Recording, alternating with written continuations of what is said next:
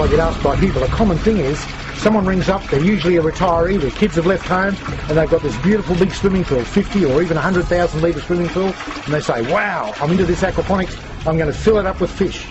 The problem with that is, again, is the ratio.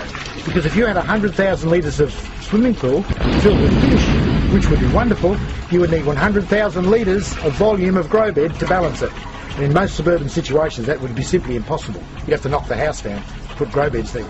So the scenario of a swimming pool really won't work in an aquaponics situation because you can't get the number of grow beds that you need to balance the system. And I just emphasise over and over again, Mother Nature requires that we have a balance in the system.